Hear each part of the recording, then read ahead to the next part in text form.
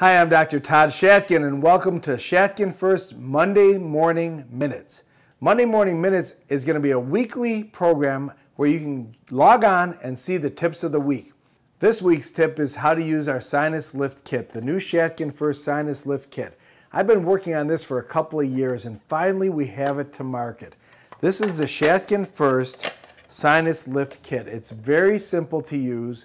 There's a link on here where you can watch the whole video, which will show you how to use it start to finish.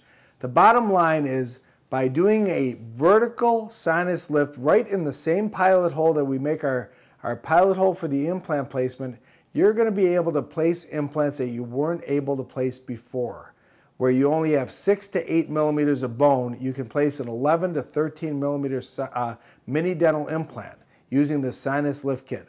What does that mean for your patients? It means you're going to be able to replace molars that you didn't think you could replace before with mini dental implants.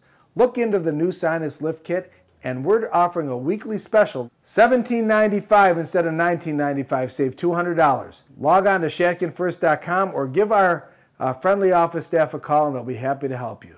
Log on next week for another Monday Morning Minute with Dr. Todd Shatkin, yours truly, and have a great week.